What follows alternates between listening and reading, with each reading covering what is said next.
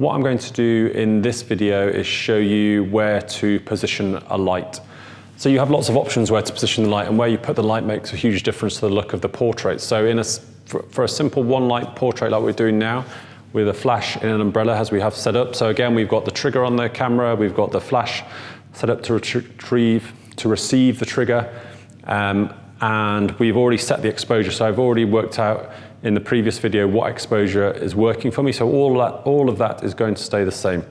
All I'm going to do in this video is show you the difference between placing the flash in different positions to light somebody's face and the look that that can have on the shot. The principle that we're going to follow here is that Natasha is going to stay in exactly the same position, looking in the same place.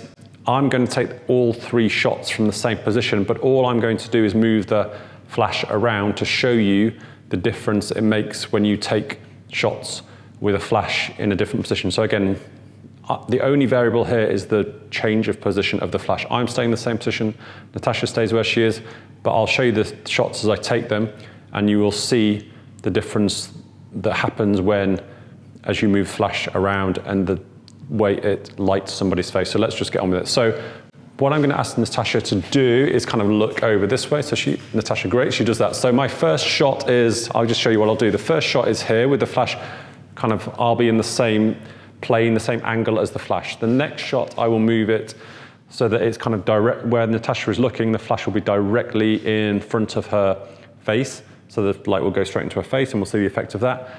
And the next shot, I'll kind of do more of a Rembrandt lighting, so we're lighting from the off side of Natasha's face. So what I'll do is I'll take the three shots now. So shot number one, actually I'm going to put the flash a bit closer. Okay, so the first shot is here. One more.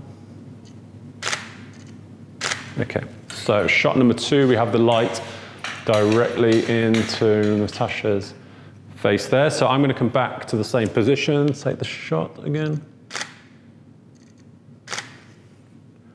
Good, and then the final shot, I'm going to do kind of almost lighting the side of Natasha's face that's away from the camera.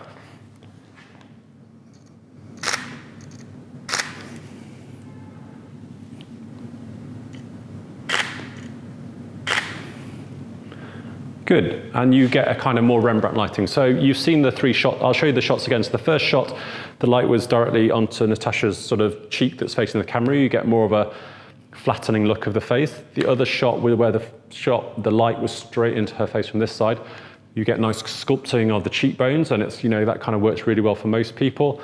And then the final shot gives us a more of a Rembrandt type lighting, in that the light is coming from the side of her face that's away from the camera. We get a lot of shadow towards the camera, so you get a kind of more angular look.